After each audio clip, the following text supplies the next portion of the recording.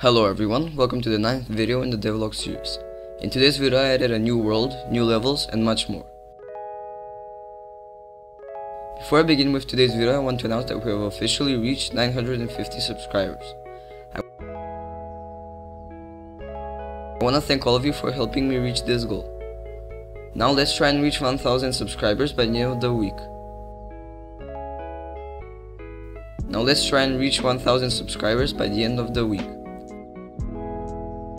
If we reach 1000 subscribers, I will do a special video just for that.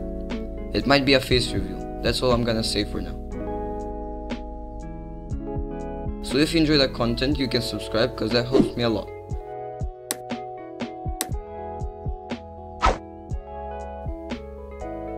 Also, turn on post notifications so that you will never miss a new video when I upload. One last thing that I want to say before I begin with the video is that we have new fan art for today. Well, it's not really new, in fact, it's actually the oldest fan art on my server. Here's the reason why I didn't add it.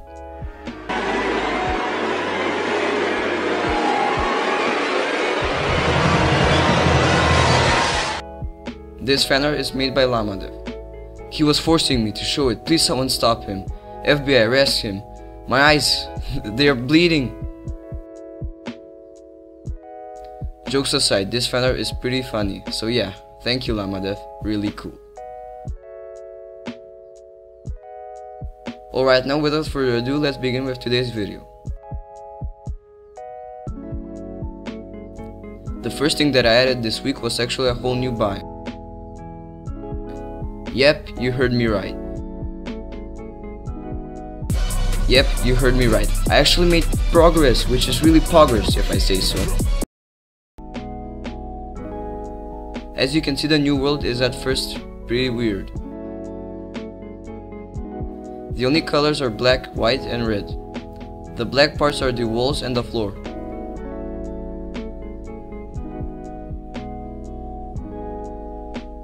The white parts are platforms that you will have to jump on, just like a parkour game. And the red part is lava, so if you fall down, you will immediately die. This new world will have more parkour and less action, similarly to Mirror's Edge. Except Mirror's Edge has good movement, unlike the best game, Venus. The first thing that I did was to block the levels with black walls. After that, I added a platform for when the player appears.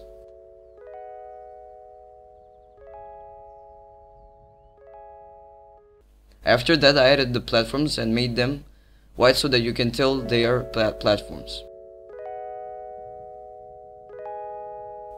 After I added the platforms, I added lava that kills you if you touch it. The lava takes 100 HP. I also added small closed parts in the level.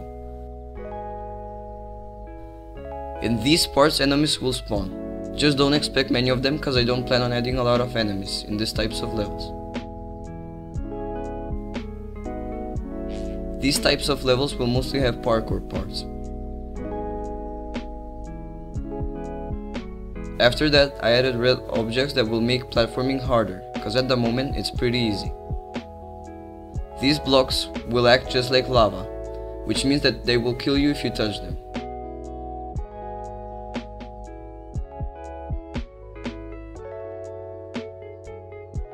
There will be different type of block layouts.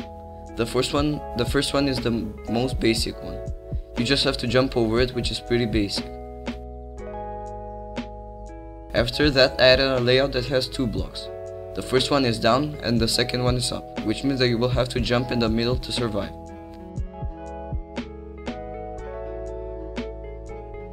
The final block is a moving block. Points. I set 2 waypoints. The block will, for example, go left and right or up. It will depend on the level. I also wanted to decorate this world, so I got an idea to place objects from the factory and make them float. I got this idea from a game called Control, which I recently played. In Control, you will see floating people, which I thought was pretty cool and spooky. So yeah, now every level will have floating objects, which I find to be really spooky and cool. After I added all of that, I started working on the 6th level in the game. This level will also be in the same biome, but for this level I wanted to make something different. That's why I added the red wall behind you. When you spawn, the wall will start following you at a slow speed. This means that the player will have to play the level at a faster pace, because if he doesn't, the wall will touch him and he will die.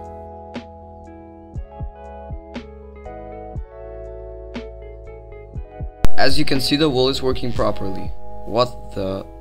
As I said, the wall is working properly. I really like this mechanic. I will probably add it in the future levels. The final thing that I added this week was a new model for the enemies/turrets that will only shoot and will not move. I made this model using Pro Builder. It's nothing advanced, but at least now you can tell what is a turret and what is a moving enemy. Oh, and I also forgot to mention that there will be 2 different types. One that is smaller and has less health, and one that is bigger and has more health. Before I end the video, I want to announce that I have my own Discord server. On the Discord server you can talk about game dev, about my channel and much more. If you want to send fanart for me, the best way is Discord. The invite to the server will be in the description and in the comment section of this video. Thanks for watching today's episode. If you enjoyed the video, you can subscribe, because that helps me a lot. And plus, we are trying to reach 1000 subscribers by the end of the week. Stay tuned for more uploads, and until then, I'll see you guys in the next video.